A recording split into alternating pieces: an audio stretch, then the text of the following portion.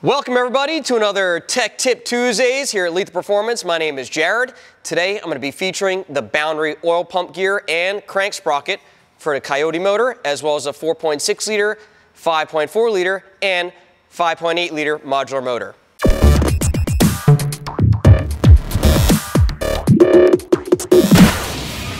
What are these for? A lot of people are going to ask. Basically, the factory pieces are made of a weaker, brittle, powdered material that are prone to break at higher RPMs as well as higher horsepower applications. So Boundary actually made us these hardened pieces which are heat treated, made out of a billet chromoly steel, and they are made to replace your factory pieces. Actually, you can do a drop test with the oil pump gear, which we did when we were doing our 18 Mustang. Took the oil pump gears, dropped them on the ground. The factory ones will break, the Boundary ones will not. Let's do it right now. Look at this, perfect. Not anything wrong with it. We got it, boom! We've actually never seen a set of Boundary oil pump gears or crank sprocket fail. However, Boundary does offer a lifetime warranty on them, make you feel a little bit better about it.